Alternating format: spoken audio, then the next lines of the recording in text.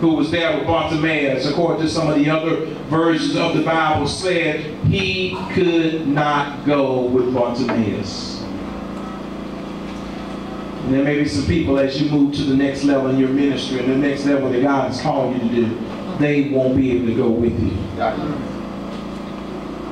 Also, everyone won't understand you when you move to the next level in your ministry, because you'll start to see some things from a different perspective. Yes.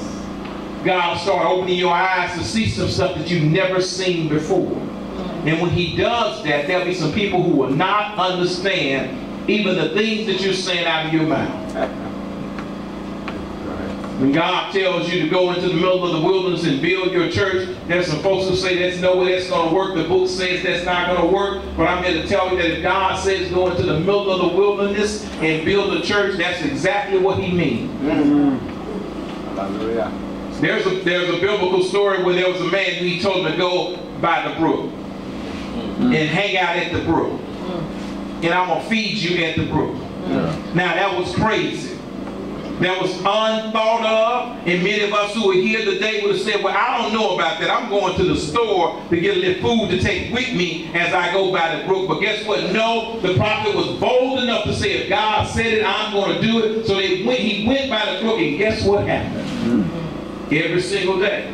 Until it was time for him to move to the next level. And I'm here to say to you that if God says this is what you need to do, you need to move to this particular place, you need to move to that particular place, because that's what God has said for you to do. Because remember, we talked about the right place at the right time. And remember that he dried the brook up in order to move him to the next level. And as he moved him to the next level, there was somebody else's appointment tied to blessing him.